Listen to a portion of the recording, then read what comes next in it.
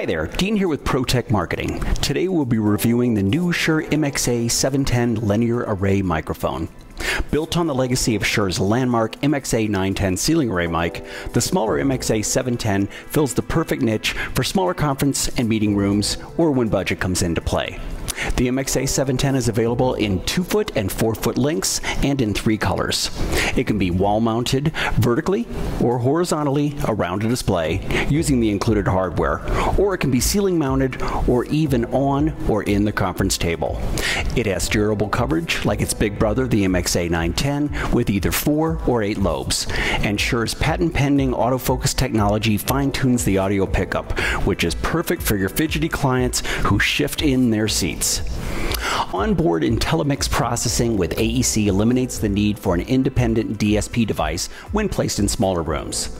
The audio signal on the MXA710 is provided by Dante Digital Audio and AES67 and has AES 256 encryption for security. Additionally, the MXA710 is ready to roll with leading third-party software codec solutions including Zoom, Microsoft Teams, Cisco, Skype for Business, and much more. Programming on the MXA710 is easily achieved using Shure's free designer software, the same software used with Shure's Microflex Wireless, MXA910, MXA310, and the P300 and ANI-USB Matrix mic processors, as well as Shure's new IntelliMix Room processing software. For you system designers and programmers, let's take a test drive and see just how easy the MXA710 is to program and to deploy. Launch Shure Designer software. With My Projects highlighted on the left-hand side, select New Project and give it a name. If there are devices on your network that have not previously been initialized, there will be a warning prompt. Click Initialize the devices to configure. Initializing the device puts it in a ready state for configuration. Click Initialize. Once all devices have been initialized, select New Location from the upper left and give the location a name.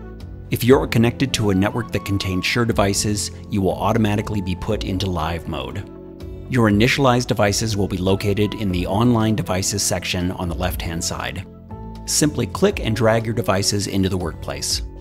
When adding an MXA710, a prompt will appear to choose the method in which your device is installed. For our room, we're going to choose ceiling. You can choose to manually route your devices or select Optimize to let Designer do the work for you. Choosing Optimize automatically creates the audio routes between your devices, will enable mute synchronization, and adjust the audio settings of your devices based on industry best practices. Once the room is optimized, select Go to Coverage. The coverage map allows you to import an image of your conference room by selecting Add Image and choosing the appropriate image file. Simply scale your image by drawing a reference line and entering the reference size in feet.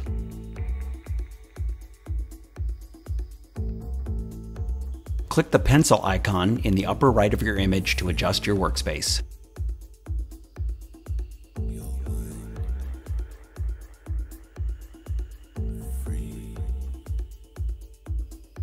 After your adjustments are made, you can now place your MXA710 into the workplace. To rotate your device, click and drag the white dot or drop down the Position tab located in the Device Properties section and enter the appropriate value in the Rotation section. To verify that the orientation of your MXA710 is correct, click Identify, which will flash one of the LED lights on the MXA710. Once your orientation has been verified, it's time to start adjusting your lobes.